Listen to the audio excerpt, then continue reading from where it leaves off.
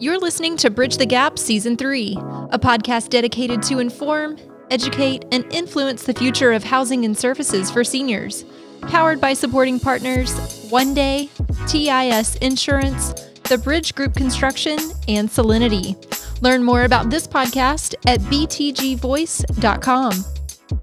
Welcome to Bridge the Gap podcast, the podcast for senior living with Josh and Lucas. This is an exciting episode that is going to be a little bit different than our typical shows. Today, we're going to talk about marketing, branding, and developing and networking relationships in a digital realm. And we've got on James Carbary. He's the founder of Sweet Fish Media out of Florida. And he has been a big mentor to me in this category. Welcome to the program. I'm super excited to be here, man. You were actually in the book that we're going to be talking about later in the episode. So it'll be really fun to jam on this stuff with you guys. Well, James, you and I met on LinkedIn, just like Josh and I met on LinkedIn. And I personally have been able to develop so many really close relationships starting on a digital platform. And if it wasn't for those digital platforms, Josh and I may have never met. You and I may not have met, even though we were in the same arenas, so to speak. You and I lived in the same town. Josh and I work in the same industry. But because of these digital platforms, we've been able to develop these relationships. You've written a book called Content-Based Networking, and the subtitle is How to Instantly Connect with Anyone You Want to Know. Your primary role at Sweet Fish Media is developing podcasts for B2B companies. Talk to us about why you wrote the book. Yeah, so we wrote the book because a few years ago, we realized that the traditional sales play in business is to send someone a cold email or to call them cold and go from, hey, you don't know who I am, to, do you want to demo my product or buy my service? And that just seemed like a really massive gap that didn't sound logical to me. It didn't sound like how actual relationships work. And so I started thinking, like, how do we reverse engineer building genuine relationships with the people that we want to do business with? And so we started a podcast, we started B2B Growth, and we started inviting our ideal clients to be guests on our show. And at that point, I didn't care if 6 people were listening or if 600 people were listening, because my whole intent was I wanted to connect with people that I knew could potentially buy our service in a way that was natural and genuine and in a way that highlighted them. And so by inviting them to be a guest on the show, I was able to point our spotlight, regardless of how small it was at the time. I got to point our spotlight on them, make them the centerpiece of our content strategy by asking for their insights, their wisdom, challenges that they had overcome as a B2B marketer. And in doing so, we ended up building this catalog of incredible content with our ideal clients, building genuine relationships with them in the process. And lo and behold, they ended up doing business with us. So we built a 7-figure business on the back of this strategy, what we call content-based networking, of just using content collaboration as a way to build genuine relationships that then map to new business. But what we found is, like, you can use this for a ton of different things. So we've used it to recruit great talent on our team. We've used it to build really strategic partnerships with referral partners. There's so many different ways you can leverage the relationships that you build with the guests you feature on your show. And I just hear so many people not wanting to start their own show or do their content because they don't think that they have a big enough audience to start. And I just want to shout from the mountaintops that you don't need any audience to start. You just need to start, and you need to get really clear about who is the exact person I want to connect with. So for me as an entrepreneur, it was our ideal customers. Maybe that's something different for you, for regardless of, who you are as a listener. Maybe you're just graduating college. Maybe you've been in the industry for 10 years, but you want to build relationships with, operators like Josh, or like other, vendors in the space like you, Lucas. Like, there's so many different use cases, because when you think about the value of relationships are oxygen in business. And so regardless of what you're trying to do, whether you're getting a job, you're trying to find investors, you're trying to find customers, there is a relationship out there that can map to that result. And so using content collaboration as a way to reverse engineer those relationships at a moment's notice, it's been life-changing for me. One of the pillars of our mission at Bridge the Gap is influence. How does this leverage influence? And also, how does that play to this other big buzz phrase that people are trying to learn and trying to figure out, which is personal brand? Yeah. So I think it creates influence because you can't create influence. I think it's impossible to create influence unless you are doing something that influences. And by creating content where you're not the hero of the story, where it's the person that you're interviewing that's the hero of the story, I think is a tremendous way to build legitimate influence, because you're shining the spotlight on the practitioners of your industry. And so many people get into content creation because they want to build influence, but all they want to do is talk about themselves and their expertise. And there are certainly exceptions to every rule. And you look at a lot, there are some creators out there where they brought an audience from somewhere else and they've been able to build a massive platform because maybe they were already famous before, or maybe they just have really, really unique insights. But the reality is I've found that it's much easier to build a platform and to build influence whenever you start talking to the actual people that you want listening to the show. So if you want somebody, if you guys want operators in senior living listening to this show, you go out and interview some operators about their challenges, their struggles, what they're doing to overcome them, innovative approaches to problem solving. The chances are very high that other operators are going to want to listen to those conversations. So that's how I think it builds influence. And then that influence obviously segues into personal brand, because you can start using that content on platforms like LinkedIn, which I think is an incredible personal brand play, to just repurpose the content exactly like you guys are doing, honestly, and using it on a platform like that. And people start to follow Lucas, because people want to follow humans way more than they want to follow logos. And I think what you and Josh are both doing is incredible in that regard, like building true personal brand on a platform like LinkedIn. Well, James, you're super intelligent. I mean, I love how you've actually formalized what I think Lucas and I figured out accidentally.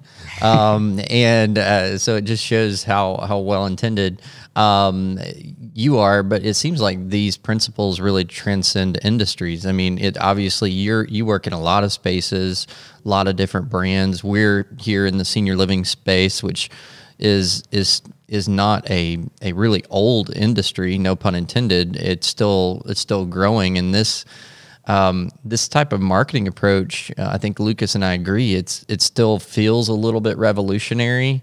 I think other industries have maybe adopted it a little bit quicker than I have. What's your take on that? Yeah, I still don't see a lot of people doing this. We're obviously working with a lot of brands that are doing it because they're either seeing their competitors do it and they're like, oh, we got to keep up, or they're hearing folks like you and other industries do it and they're like, oh man, this would revolutionize our industry. But I still think we're early days. And what I love about this so much is, like, even if, and I know that Lucas is like-minded in this, we've talked about this before, but so many companies approach other companies in their space as competition. But when you're doing this, if there was another media property putting out great content in senior living, I know, because of having a conversation with Lucas and how highly he speaks of you, Josh, that you guys would want that. You would welcome that. You would look at those other people that are creating content in senior living, if the content was good, and you would say, yeah, come on. Like, we want to have you on our show to talk about what you're doing. And then, they're inevitably going to bring you on their show to talk about what they're doing. So there's so much opportunity for collaboration and togetherness with this play, as opposed to, oh, well, we're competitive with this other show that's doing this thing. And I just like that more. I think we can go a whole lot further, a whole lot faster if we go together.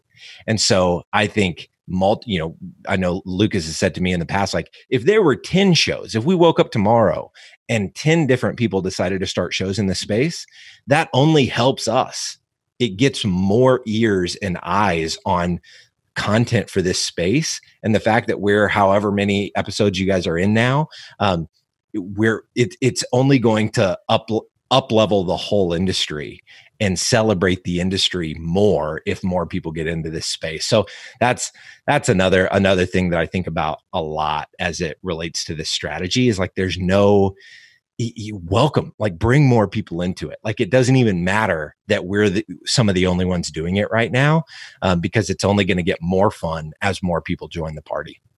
You're exactly right. And I'm so glad you brought up that point, because you are what you heard Lucas say. I've heard Lucas say many times, and I can still remember the first time someone came up to us at a conference and said, "You guys were the only podcast in senior living. Hey, did you hear who started one?" And we're like high-fiving, and Lucas is like, "Yes, we're so excited." But it's really, I mean, as simple as that sounds, I think it's very counterintuitive to what our human nature wants us to do, right? Because we want to immediately either bring somebody else down, put ourselves up, talk about ourselves, or anything like that. So I love that you brought up that point, and Lucas is definitely a champion for that. So James, let's go back to the book just in the next half of our conversation. Walk us through some of the principles for the people that are listening about how they can apply this to their digital strategy.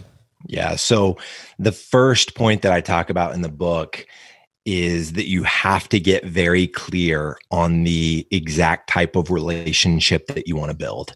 So many people get into this. And again, the common mistake is all they want to do is talk about themselves and their expertise, when in reality, you've got to be focused on the persona of the type of, who is it that I actually want to connect with? And then I have to orient the show or whatever the content is. I need to orient it around that person. And so if that's, if that's chefs, because you're an aspiring chef, you need to create some sort of content around the best chefs in your city. Or if you're trying to reach real estate folks and you're an accountant, you don't want to create content around accountant stuff, because that kind of content is going to attract your competitors, not content that is actually going to be resonating with the people that you want to work with, which are real estate agents. So you need to do your show around real estate. But I think the getting clear on who that is so important. And the question I always ask folks is, who is your most profitable buyer? That's a great place to start. But everything's going to be different. If you're a college grad, you're going to be looking at maybe you're thinking more like, who are employers that I want to work for? Where if you're an entrepreneur, maybe you're looking for investors, or maybe you're looking for ideal customers. If you know that your product or service is best sold through somebody else, so maybe you sell life insurance, and you know that it's so much easier to sell life insurance through a financial advisor than it is selling it directly to the consumer, to your customer, then hey, I need to build a network of as many financial advisors as possible. So maybe my show becomes the Savvy Financial Advisor or the Effective Financial Advisor. And you just go out and interview as many financial advisors as you possibly can, because it's going to attract an audience of financial advisors. And you're also going to build one-to-one relationships with each of your guests, who can ultimately be people that sell your life insurance. So does that make sense? Getting clear on who it is that you want to know is so critical. Yeah, for sure. And for people out there that are trying to figure out what type of content do I produce, is there also a lane to gain influence in starting from a more altruistic perspective, which is really more the genesis of Bridge the Gap, which shows that there's multiple ways of doing things. Our show is more to highlight, be the tide that rises all the boats in the industry, and more be informative. Now, this is an earlier space for this type of content. You're in a very big ocean when you talk about B2B businesses and marketing and growth and sales. Is there a more altruistic approach that can also gain some influence? Absolutely. I think you can definitely be more altruistic and see results. You are the perfect case study for that. You guys have done that. You've built influence. I think you've done a lot of things very strategically, though, in terms of how you activate on site at conferences. You're getting visibility and awareness that most companies pay thousands of dollars for. And instead, you're getting asked to come to these conferences because these conferences want to look progressive and they want to look relevant, and having a podcast set up at their event does that. Well, that serves you guys incredibly well because it puts you as the kind of the face of the industry. I think in the book, I refer to you, Lucas, as the LeBron James of senior living. And you guys have done that from a very altruistic place, but the reality is it's led to business results. And so I think you can do it either way. I think you can come at it altruistically, or you can come at it very strategically. What I caution people against, though, when they're coming at it strategically like we did, it was still very genuine that regardless of whether a guest turned into a customer for us, I actually don't care. Like I want to have the conversation because at the end of the day, I know we're going to create great content and that's going to serve the audience we're building. And if we get the opportunity to work with them, and in our context, if we end up producing their podcast, awesome. But I'm not twisting their arm. I'm not making it awkward. I'm not going to ruin a relationship with somebody in the name of trying to sell them my product or service or make them feel uncomfortable and feel like, oh, they have to now take a sales call with us because we did this interview. And I'm worried about sharing this strategy. It's honestly one of my fears of writing the book is like, man, this strategy in the wrong hands can ruin it for everybody. Because if you start approaching everyone with this veiled, fake, inauthentic approach to like, hey, I want to interview you on my show, or I want to do this content collaboration with you, when really you're just trying to get something from them, people see right through that. And they're never going to want to talk to you again. And they're going to tell all their friends that they shouldn't talk to you either. And I just think it's a really bad strategy to approach it that way. So I almost think by you guys going so altruistic with it, it prevented that from happening. Now, I think you can be more intentional and more strategic. Not that what you guys were doing wasn't strategic. It was just when I was doing it, it wasn't coming from the same place of altruism as what you guys were doing it from. And they both got the results that they needed to get. So that's, I guess, a shorter way to answer your question is yes, you can absolutely do both. Oh man. Well, I love it. You've been very successful, and one of the questions I had for you, because it seems like it would lend itself, this is like very low hanging fruit for you, but when you're talking to someone about establishing a platform for themselves to be able to talk, to create content, does it naturally seem easier to have a guest on the show? Would you advise people to always have a guest, or is it something that they can just do on their own and talk, and they just have to focus on someone else's story? Yeah. So that's a great question, Josh. I actually think you should do both. I know Lucas follows Gary Vee. I don't know if he's as religious about following Gary Vee as I am, but Gary Vee says we should be saying "and" a lot more instead of "or." And so I think doing interviews are fantastic because you can shine your spotlight on them. You can build a relationship with the guest. You're creating an advocate for the show, because every person that's been on your show naturally is going to want to advocate for that show because they want more exposure for their thoughts and their views. But I also think that one of the downsides, or not downsides, but one of the things that people don't capitalize on enough is creating lots of content. I was just talking to our director of audience growth on our team yesterday. He was like, James, what I'm finding that our customers just don't create enough content. We need to be trying to get all of our customers to a daily rhythm. And he was like, I know that's intimidating, but the reality is that's where all the traction is. So if you can do an interview one day, and then you can do a solo episode on Tuesday, and then maybe you do like a 5-minute thing on Friday where you share a roundup of like everything you learned that week in 5 minutes, but like get creative with how you can create more and more content. So we actually do a series we do a series on B2B growth where, we do these interviews that are like 15 to 30 minutes. We're asking our guests to share their insight. But then we do another series called Behind the Curtain, which is just our team bantering on things that we're doing in our own business to grow the business. That series actually performs better than our other episodes because people are super curious about like, hey, this business that's growing really fast, like what are they doing behind the scenes? We get pretty like intimate with like, hey, these are the things we're experimenting with. These are the things that are failing. This is what's working. People love that series. And then we've got another series called 5 Things where Logan, the primary co-host of our show, he's our director of partnerships. He'll go back to people that have already been on the show and he'll ask them to come back to do like a 5-minute episode to share the 5 things that are getting them most excited in their life right now. So people will talk about their Peloton, or they'll talk about Zapier, some tool that helps them with productivity. And that episode, it mixes up your content. So it makes your content more enticing and it makes people stay engaged longer because your content's just not the same cookie cutter format over and over and over again. But then it also keeps you top of mind. So the way I like to explain it is if you're only posting content once a month and you don't, and the topic that you're talking about for February doesn't resonate with the people that are, some of the people that are subscribed to your show, well, now you've gone an entire month without being able to communicate to them.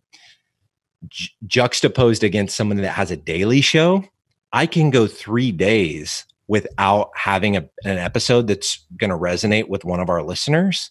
But on day 4, something is. So I've now only gone 3 days without communicating and being top of mind and being an educational resource for somebody that could potentially work with us, as opposed to having gone 2 months before somebody hears from us.